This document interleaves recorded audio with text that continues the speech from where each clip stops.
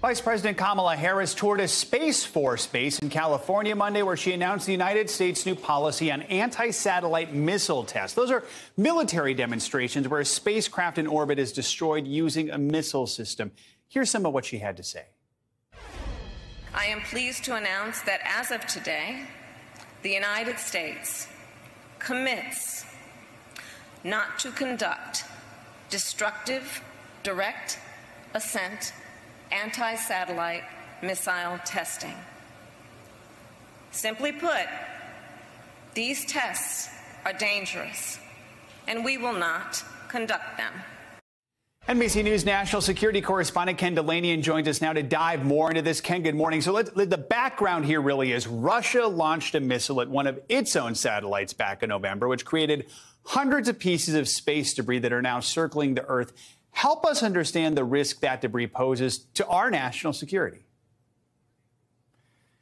Well, Joe, there are two threats to national security in this context. There is the space debris. There is also the anti-satellite weapons themselves, which threaten our communication systems.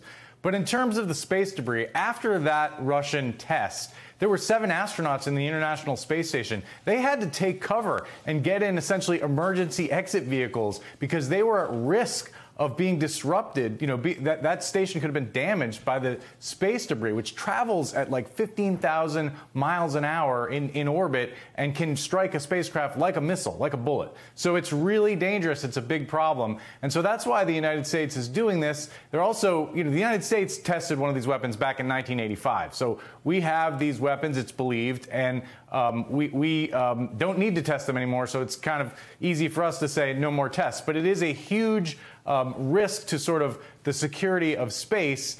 China has conducted one of these tests. Russia did in the fall. And now the United States, probably knowing that they're not going to be able to negotiate a treaty with Russia in the middle of this war, is going it alone, making this unilateral move almost to try to shame our adversaries into doing the same thing, Joe. Yeah, I mean, some might argue the vice president is speaking about, you know, establishing norms in space. You talked about some of our rivals there. What is it they're doing in this new theater of conflict? What are their priorities?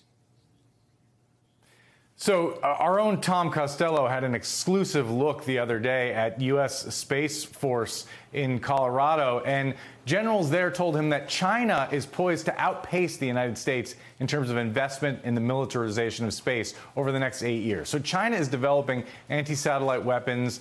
They did, as I said, test one in 2007. And, you know, we are extremely vulnerable because our entire military communicates through satellites, as does our civilian infrastructure. So our adversaries are building up their capabilities in space, and that's why the U.S. is also trying to build up defensive posture to kind of deal with that and track potential militarization of space. It's a really scary prospect and one that is not getting a lot of attention. Yeah, I mean, so if Russia, China, North Korea don't go along, does this put the U.S. at a strategic disadvantage? Well, Republicans are certainly arguing that today. They think this is a bad idea, for the most part, to unilaterally say we're not going to test without the expectation that Russia and China would go along. But, you know, there's a kind of a precedent for this, not exactly, but in the 1960s, the U.S. negotiated a nuclear test ban treaty with the Soviet Union for the good of mankind, you know, not to test nuclear weapons anymore. That's the kind of thing the United States would like to see here. It seems like we're a long way from that, though, Joe. All right, Ken Dilanian, an important topic. Thanks so much for speaking with us this morning. We appreciate it. Thanks for watching our YouTube channel. Follow today's top stories and breaking news by downloading the NBC News app.